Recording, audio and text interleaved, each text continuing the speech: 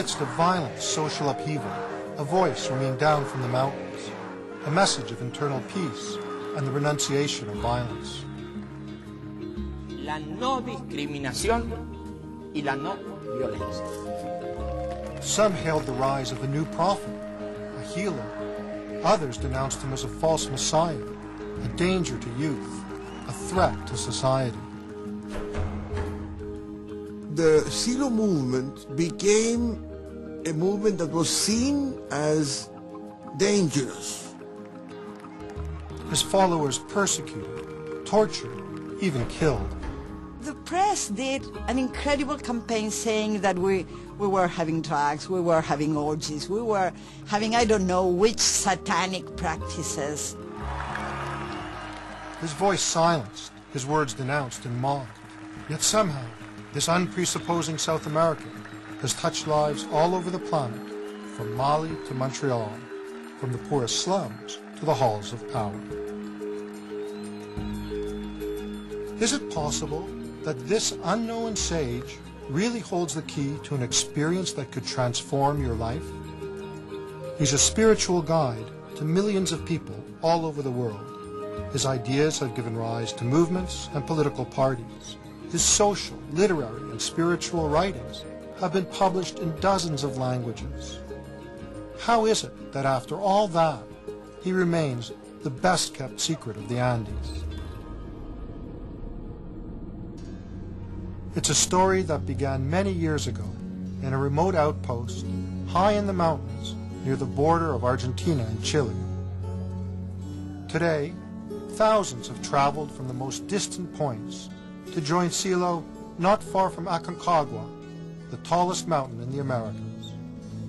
I'm here in the crowd, not only as a filmmaker, but also as one of many pilgrims from around the world who have traveled to this place where three great mountain chains converge. We have made our ways from Africa and the US, from every part of South America, from across Europe and Asia. All of this in response to Silo's message that our suffering and contradiction cause violence within us and around us, that creating internal unity ends that violence and produces the conditions for something new: peace, force, and joy. Imagine a spirituality that's not a religion, organizations of volunteers where no one is paid, including the leaders. An inspiration that for some has given birth to social action, for others political organization, and for many a spiritual path. Hemos peregrinado a este paraje desolado buscando la fuerza que alimente nuestra vida, buscando alegría en el hacer y buscando la paz mental necesaria para progresar en este mundo alterado y violento. Paz, fuerza, alegría. Paz, fuerza, alegría. For some, all of this is very new. Others have come to join old friends and colleagues. My path to this place began when I was 20 and first came across Silo's writings in a bookstore in Canada. Others have traveled farther and longer. The first time Silo spoke here, the rocky landscape was unadorned by buildings. Those who came did so at great personal risk. The first time, no one arrived in such style. The authorities were even less welcoming. The situation was more complicated and more dangerous. It may not be obvious in what a tourist might see today, but by the late 60s, Argentina was being torn apart by military dictatorship, right-wing hit squads, left-wing guerrillas, and everything in between. The cultural and political upheaval of that moment wasn't unique to South America. Riots and insurgency, revolution and protests were the reality from Malaysia to Ohio. In that overwrought environment, stories spread down from the mountain of an extraordinary young man. Drawn by curiosity or hope, guided by rumor or intuition, they sought him out, looking for a healer, a guru, or a guide. By 1969, Silo was living far from the centers of power in a small stone hermitage that he had constructed some miles from the outpost of Punta de Vacas. Even here, in the isolation of the mountains, the local military would often disturb his meditations by taking pot shots at him, just for fun.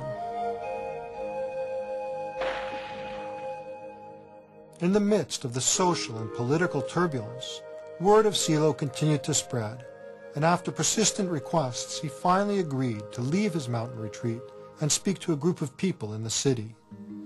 Though permits were granted, the crowds were arrested before the events began.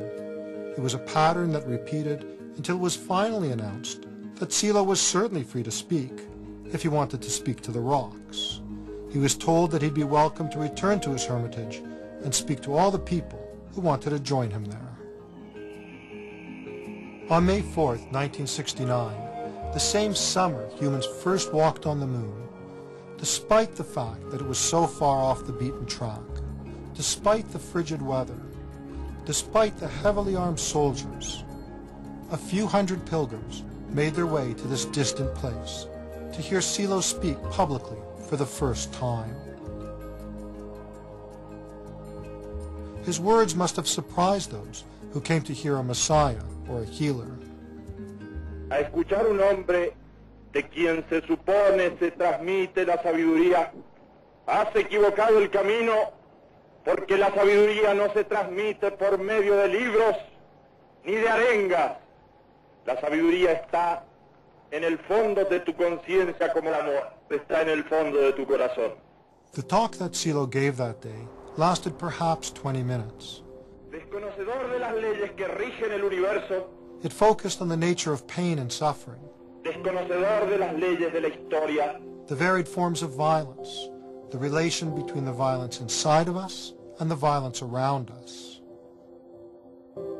At the heart of it was the tale of a traveler who had lost his way, a story of suffering and pleasure, of need and desire, and the possibility of a profound change.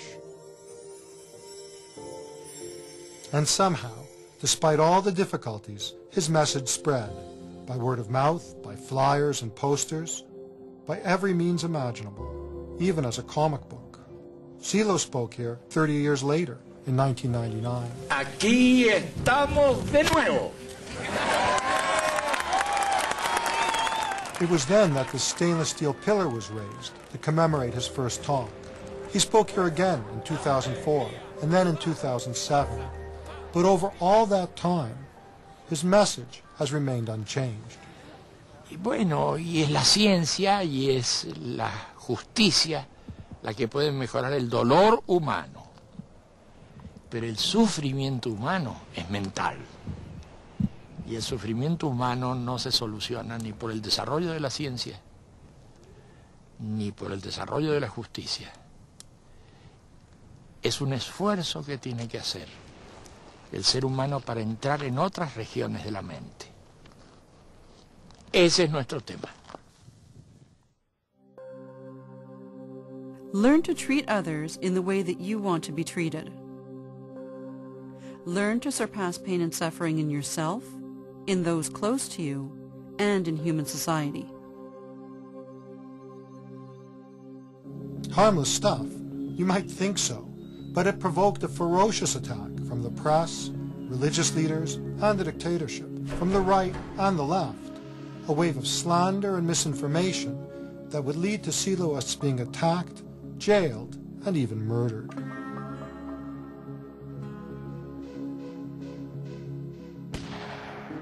The same pattern would later be repeated in Europe and North America, denounced by the media and ideologues from across the spectrum, accused both of being a cult and anti-religious, communists and fascists, members ostracized, meeting centers defaced. One in Paris was burnt down, and in the States another was bombed. In 2007, a major Cairo paper denounced Siloists as Zionists and dangerous outsiders. That short talk that irradiated from this mountain pass, heard by so few, provoked outrage and controversy. However, after all these years, surely we don't need to speculate. We can judge Silo's message by the fruits it's borne. Learn to resist the violence that is within you and outside of you. Learn to recognize the signs of the sacred within you and around you.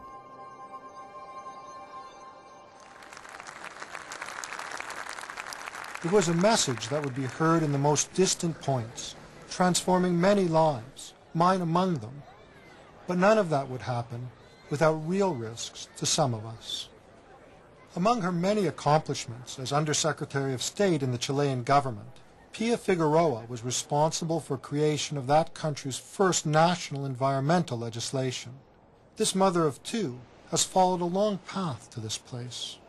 I wanted to come here when I was 15, imagine, to hear Silo here on 1969, but I wasn't able. Not long before, a young Pia had first heard about Silo. Under the door of my house, it came a small leaflet, very small, I remember, with the image of Silo.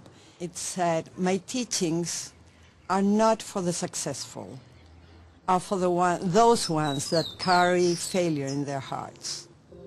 And I felt that that was what I had in my heart. Where the choices for change seemed to be self-absorption and drugs or armed struggle, Silo's call for nonviolent personal and social transformation touched some deeply, but went very much against the current of the times. I remember once in my friend's house, she was having the guns hidden in under her bed. I mean, that was the kind of options we were taking. Maybe if I would have taken the choice of a violent revolution, maybe my parents would have understood better. Her father's reaction wasn't surprising, considering the baseless and vicious slander accusing Silo and the Siloists of every crime from rape to murder. The Silo movement became a movement that was seen as dangerous. Fíjate que esa violencia siempre deriva del deseo. Cuanto más violento sea un hombre, más... We, of course, took our time to study our issues and went to retreats or out of town to take some days to think about. We were just meditating, but the press did an incredible campaign saying that we were having drugs, we were having orgies, we were having I don't know which satanic practices. It was totally unproportioned, totally monstrous. They was beginning to say that they kidnapped children and took them to meetings, and immediately they began suggesting that the meetings had sexual ideas. My father, he wanted me back in home immediately. My sister followed also. She was smaller, 2 years younger than me, and he was desperate. I am a lawyer. I did what I was taught should be done in that case. I went to the police. And she was found in one of the Silo's meetings. The hysteria of the time meant that Pia's peaceful meditations were about to be harshly interrupted.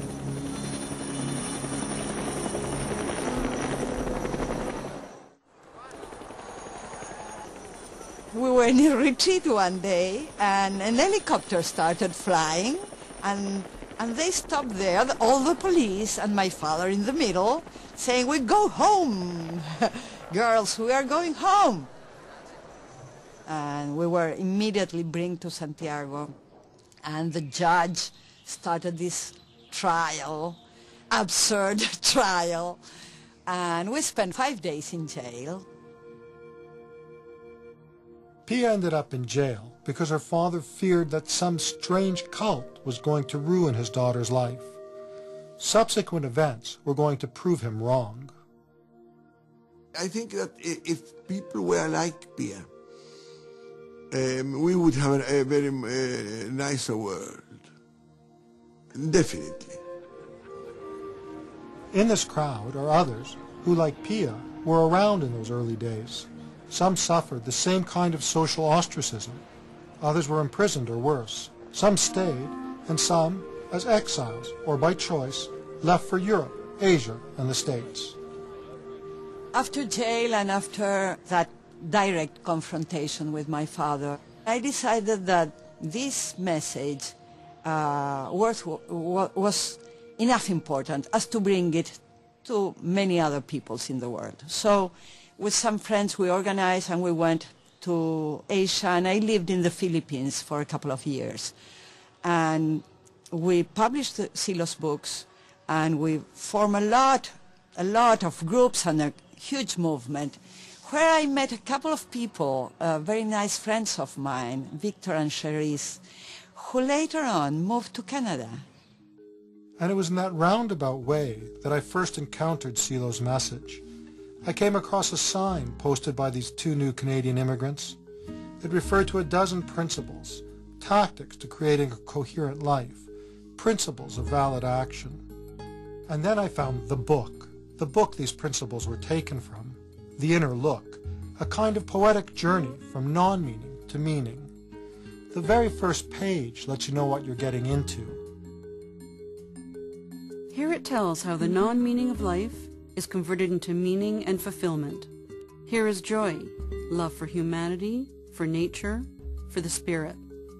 Here the worldly is not placed in opposition to the eternal. Here it tells of the inner revelation, at which all arrive who carefully meditate in humble search.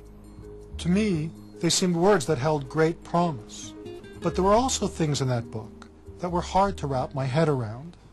Ese es el librito que nosotros pasamos y le decimos a la gente, medite este librito, fíjese si en este librito están las cosas que a usted le resuenan como cosas importantes en su vida.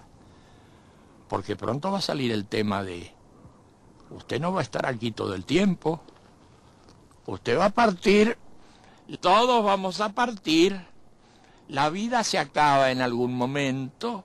¿Cómo sigue esta película? ¿Es que usted termina para siempre? ¿O es que algo continúa en usted? Usted quisiera tener respuestas sobre eso antes de partir, porque partir es seguro que va a partir. But why all this talk about death? It was difficult for me to understand why something lurking in the future should be a problem today. And no wonder. We've been trained to look only to our inheritance from the past for explanations of the present. It's a proven and powerful approach. Whether it's psychoanalysis trying to explain what we are by what happened to us in our infancy, or cosmology looking back at the Big Bang to understand what our universe is like today, we expect the past to hold all the answers. Para todo, paz, fuerza y alegría. But Silo turned it around, putting the emphasis on the future. Imagine someone with a difficult past who believes that tomorrow will be great. Compare them with someone with a wonderful past who believes that everything is falling apart. And for all of us, the future holds one certainty. It will end. And if meaning has to do with the future, what then? There's no meaning if everything ends in death. What do I have that can transcend death? My reputation, my children, the actions I put in motion, or... And it's these seemingly simple questions that Silo asks us to reflect on. Do not let your life pass by without asking yourself, who am I? Do not let your life pass by without asking yourself, where am I going? Sí. For someone so focused on questions of death and transcendence, you might expect Silo to have a lot to say about God. Yo lo que le digo es que él crea o no crea, perfecto. Me parece muy bien que crea o que no crea, me da igual. Pero que ese no es el tema para salir del mundo del sufrimiento y para crear un nuevo tipo de ser humano. Ese no es el tema. Eso es lo que le digo a la gente que cree. Que crea. Y si me dice que no cree, pues que no crea. Porque el tema es otro. El tema es otro. No es el tema de que cree en Dios o no cree en Dios. El tema es cómo soluciona sus problemas existenciales. Y lo existencial no se resuelve porque crea o no crea en Dios. Our spirituality is not the spirituality of superstition. It is the spirituality that is awakened from its deep sleep to nurture the best aspirations of the human being.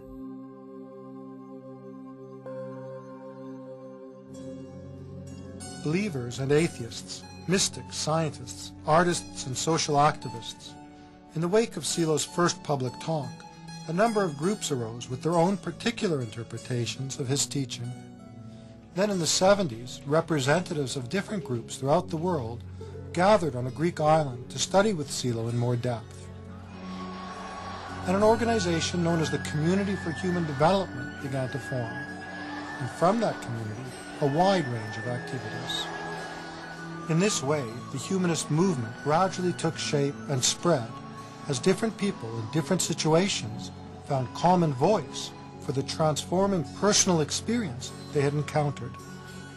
The range of activity as varied as those people and the situations they lived, denouncing violence and injustice, working for literacy or public health in Asia, the Caribbean, and Africa, or organizing everything from social action to neighborhood newspapers or campaigns for better urban transit. In 1981, I joined some friends and accompanied Silo to a number of events in Europe and Asia.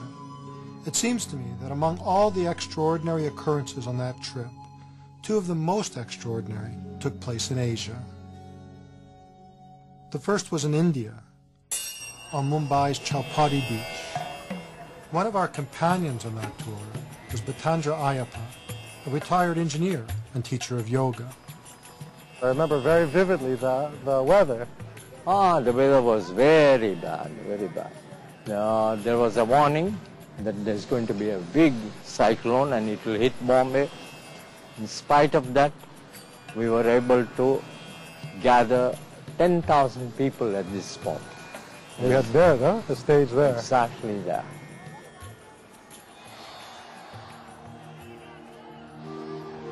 In the midst of that chaos, despite the storm, after speeches and talks, Silo invited those who agreed with his message to stand.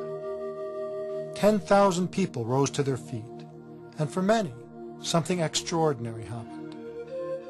From this very internal experience, people drew varied conclusions, interpreting the experience in different ways, with consequences that continue to play out decades later.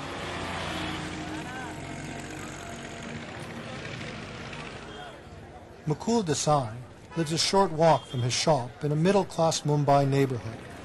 Every week for the last decade, members of his extended family gather for a meeting about Silo's message. और अपना ध्यान अपने श्वासोश्वास के ऊपर हल्का और गहरा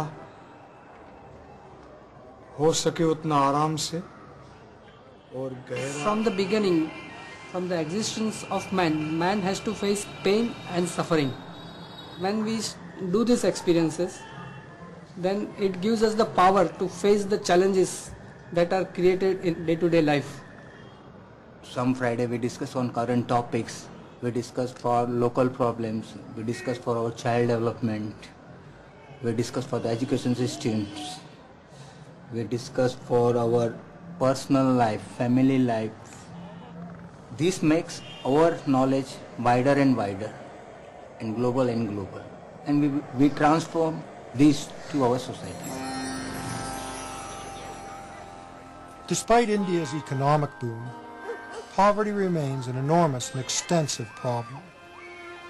It's not surprising then that these influences took another form in Nehru-Nagar, one of the region's many slums.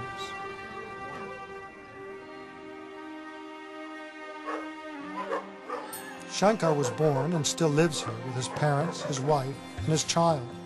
Inspired by Silo, he's helped transform this place. Center started last 15 years. So many medical camps, so many campaigns, children education. 10 years ago, there were no street lights here. Now, because of the humanist movement, there are. Our area, no lights. So now there's light, there's anti-malarial campaign. Yes. It used to be that every year when the monsoon rains came, raw sewage would flood the houses. But they've resolved that problem as well. All of this forms only a small part of the activities they've organized here over the last decade.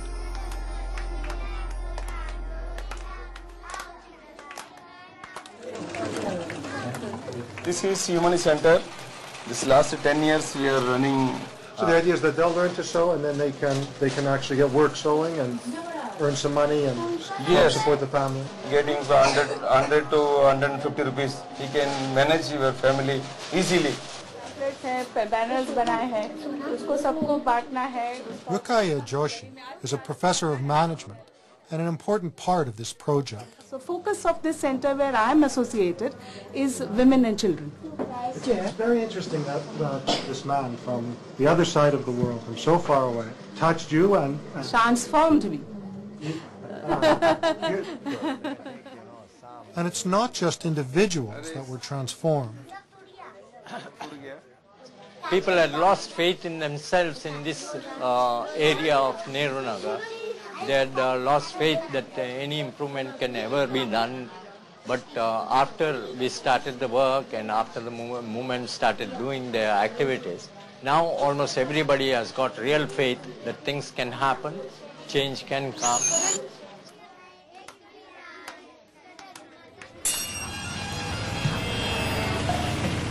These changes aren't limited to the city.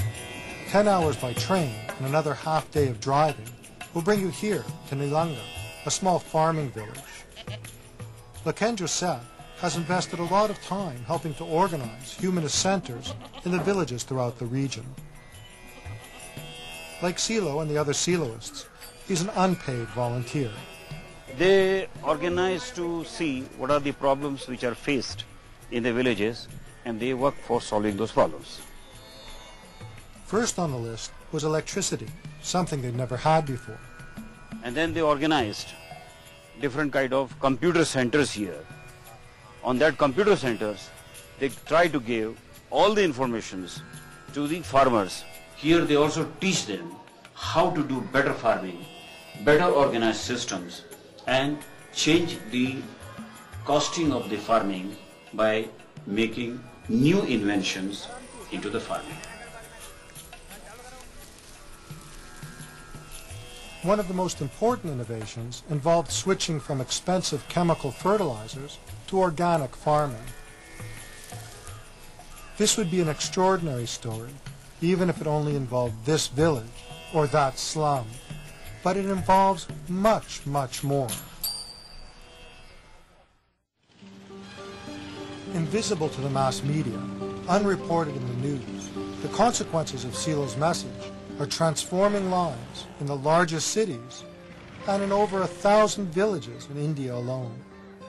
But all of that was to unfold in the years following Silo's brief visit in 1981. Back then, he traveled from Mumbai to Sri Lanka for meetings with members of the Buddhist community. He also met with Sri Lanka's Prime Minister, Rana Singh Pramadasa. The meeting was civil, but the Prime Minister was unusually forthcoming. He told Silo it was pointless for a foreigner to come here and preach nonviolence in this peaceful Buddhist nation. Some years later, Pramadasa was assassinated, and Sri Lanka continued its plunge into a violent civil war, which has continued till today. But another national leader was to prove more receptive. Kenneth Kaunda was then the president of Zambia and the head of the only political party permitted under laws he himself had created. But Kaunda declared himself a humanist, and in 1989, Silo responded to repeated invitations to visit him. At that meeting, Silo insisted on the need for Kaunda to allow real democracy in Zambia. It was an encounter that Silo used as the basis for one of the stories in a collection of his tales that received an Italian literary award. But did Silo's visit influenced Kayunda's subsequent decision to allow free elections? He's never said so. A few years later, one of the most influential politicians of the 20th century pointed out an important convergence between Silo's writings and his own. In 1993, Silo received an honorary degree from the Russian Academy of Sciences. 4 years later, Gorbachev authored a small book comparing his ideas with Silo's humanism. But what do humanism and ideas of social change have to do with this internal experience of change that Silo talks about?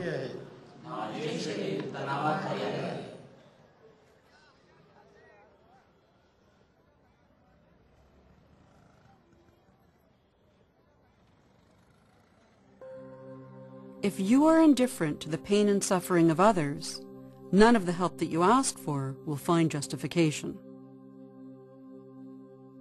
There are experiences that can change your life. Maybe it's something that comes to you in a dream.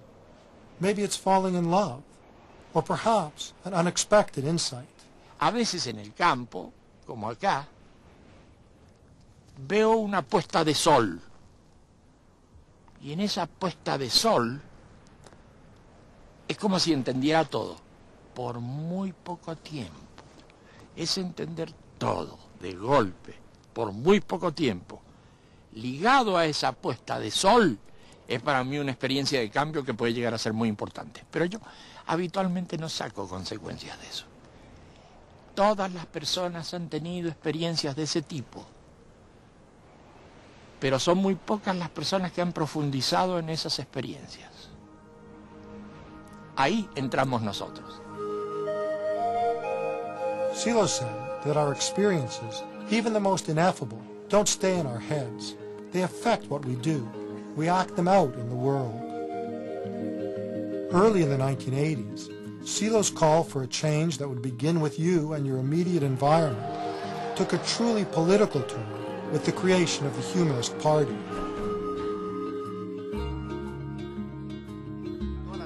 Toda la referencia de Chile sea un lugar que tenga un nombre violento, militar, plaza de armas. Evidentemente la gran mayoría de los chilenos aspira que este sea In Chile, it led Thomas Hirsch to a stint as an ambassador in his country's first post-dictatorship government. Even his candidacy for president didn't really strike him as an unusual step. Yo en realidad entiendo al humanismo o al siloísmo, es decir, a aquello que pone en marcha Silo, como un proyecto transformador de la sociedad, del individuo y la sociedad, y por lo mismo tiene repercusión en todos los ámbitos del quehacer social. While the banners of New Humanism were visible in the overthrow of dictatorship in the Philippines, and the party played a key role in the return of democracy to Chile, it's much more than a political party. Que yo siento que me va transformando a mí, pero que también comienza poco a poco a contribuir en una transformación del medio. Y entonces me va retroalimentando, porque me va dotando de sentido esa acción que vamos realizando con tantos otros, en tantos lugares, y que va dando frutos.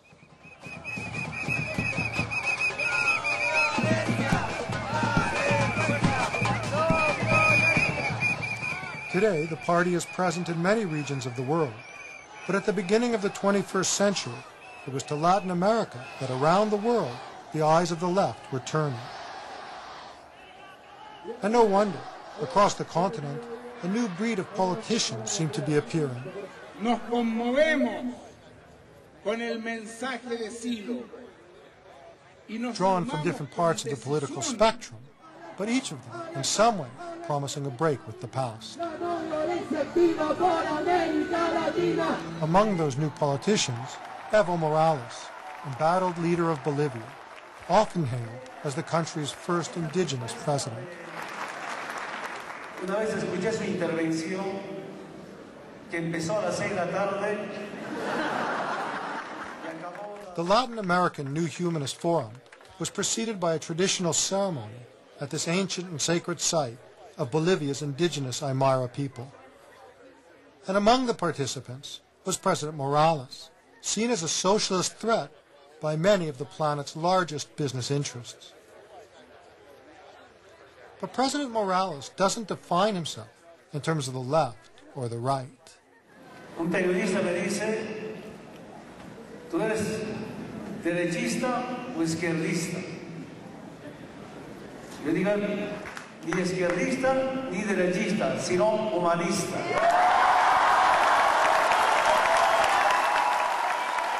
The first of these humanist forums took place in Moscow, organized by the Humanists and the Gorbachev Foundation. Later ones were held in cities from Lisbon to Dakar, and here in New York City, where the first North American forum was organized by the humanist movement and New York's Hunter College. Participants from Canada, the US, and Mexico were joined by guests from abroad. The world is absolutely, interconnected.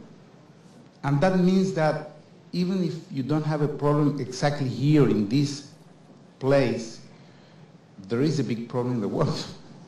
It was a wide-ranging, 3-day conversation about a direction for North America that went beyond the economic merger of free trade. One of the questions that I ask my kids and adults all the time is, what is our culture? Here we are, people of African ancestry. What is our culture here? The government will not listen to us when we protest. That's obvious. As the Education for Nonviolence Forum in Quebec, instead of being victimized, they organize themselves, and this is very interesting.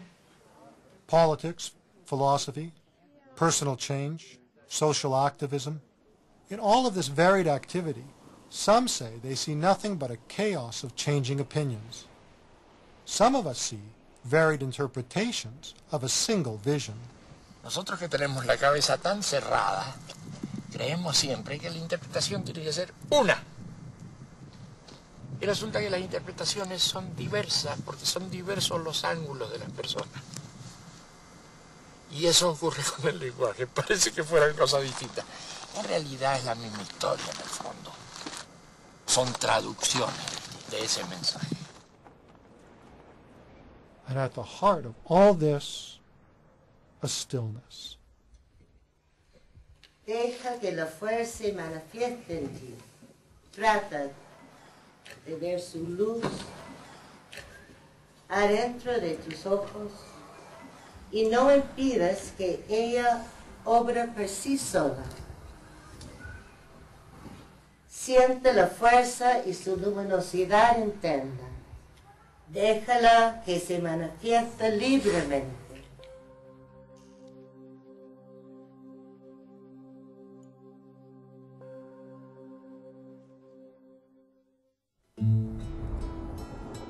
Over the years, the manifestations of Silo's ideas have grown and changed, and so has this place.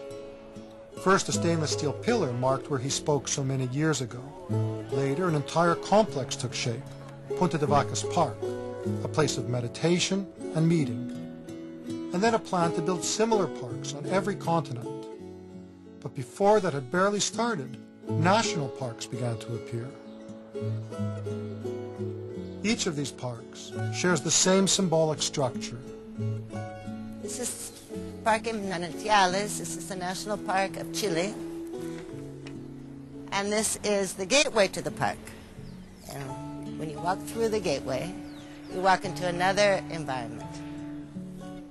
And then all the parks also have a monolith. Its form has to do with historically how the human being has always built that, which has something to do with the connection of the heavens with the earth.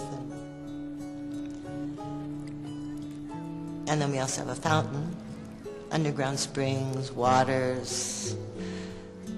It has to do with life in itself. And then it is a stele, which is like a little monument with all the names of the people who have helped build the park, because our parks are put together just by people. And then we have the halls, and they're purposely made without any distraction. And in our halls, what you find are other people or empty space. And so the two situations are the best situations to reflect or to have internal experience. And our parks are open for everyone.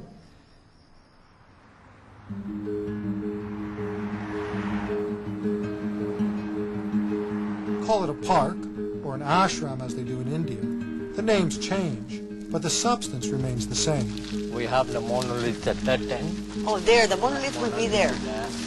Utility this section will be on the other side. Some are regional parks, like this one in India, Red Bluff in California, and Tigliano in Italy. Others are national parks, like Manantiales in Chile, and Spain's Toledo Park. La Reja in Argentina is the national park for South America. Today, the park in La Reja, just outside of Buenos Aires, is filled with people enjoying this beautiful May afternoon. Trees and grass instead of desert or mountains, but the familiar gate, hall, monolith, fountain, and of course the same atmosphere, the same spirit. And at the heart of that spirit, what is the nature of this experience that we keep hearing about? Al tiempo que tu respiración se hace amplia y profunda. An experience that it's said can, independent of your beliefs, lead to profound internal peace, unlimited vital force, and a joy that can withstand life's inevitable difficulties. And the man who initiated all of this? Well, if you think spirituality is only about religion, or if you think wisdom should be all warm and fuzzy, you may be looking in the wrong place. If you're expecting someone wrapped in robes, gesturing slowly and talking softly of love, you may be looking for the wrong sage. This one's from a small South American town. You could pass him in a crowd and never think twice. He doesn't float above the ground or drive around in a golden limo. On the other hand, in all these years, he's never charged for his teachings or his time. He lives a pretty normal life, family and the family dog. Nothing very fancy, but it's a warm home full of friends and laughter, a simple human being like the rest of us. Well, certainly in some ways. Voy a la chacarita, al desarmadero, a buscar unos caños de petróleo para el parque. But he's someone who, while ignored, ridiculed, and persecuted over the years, has nonetheless touched many people very deeply, despite the differences in their cultures, economic status, and ways of life. Pero yo, como un tipo con temores y angustias, ¿qué yo puedo hacer? ¿Cómo yo puedo? Tú tienes que basarte en una experiencia que te cambie, que te abra el horizonte. Sin esa experiencia vas a estar dando vueltas en el mismo círculo vicioso. Y nosotros es de lo que hablamos, de esa experiencia transformadora en el ser humano, que te saque del miedo, que te saque del temor, que te saque del futuro cerrado, que te abra un horizonte. And who is this strange man who presumes to tell us what we need? Hay gente que dice que tú eres un hombre como otros. Hay otros que dicen que tú eres un profeta. Hay otros que dicen que tú eres un demidios, un dios, un diablo. Sí. Muchas cosas. Yo creo que la gente tiene derecho a decir todo eso. ¿Y qué? No me preocupa lo más mínimo. Y que alguien diga, bueno, pero es un profeta. Y ni quita ni pone. Es una persona común. Y si el tema está en cómo puede hacer uno para salir de los problemas del sufrimiento, del dolor, de todas esas cosas que no tiene cómo superar. ¿Y qué importa que soy yo? But what message or experience can possibly be enough? What right-thinking person can really believe that things could ever be different? Who's naive enough to believe that fears, hate, and anger can ever end? Who can doubt that death is anything but the final defeat? This chain of actions that was set in motion in life cannot be stopped by death. I've always felt that Silo throws down a kind of challenge, challenging me to doubt the conventional wisdom, challenging me to ask myself, but what if it is possible? What if I can change? What if everything can change? How would I act then? What would I do differently? And if we continue to fail in these impossible aspirations, well, as Silo says, though you may be wise and powerful, if happiness and liberty do not grow in you and those around you, I will reject your example. Accept instead my proposal. Follow the model of that which is being born, not that which takes the path to death. Do not imagine that you are alone in your village, in your city, on earth, or among other infinite worlds. No imaginis que estàs encadenat a aquest temps i a aquest espai. Bul xalaat ni soo deewee di nga wéy di wéet ba faw.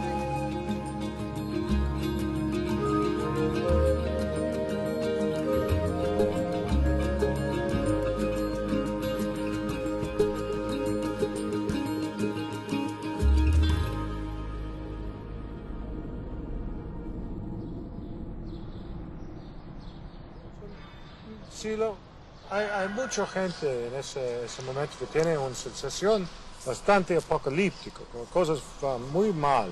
¿Qué te dices?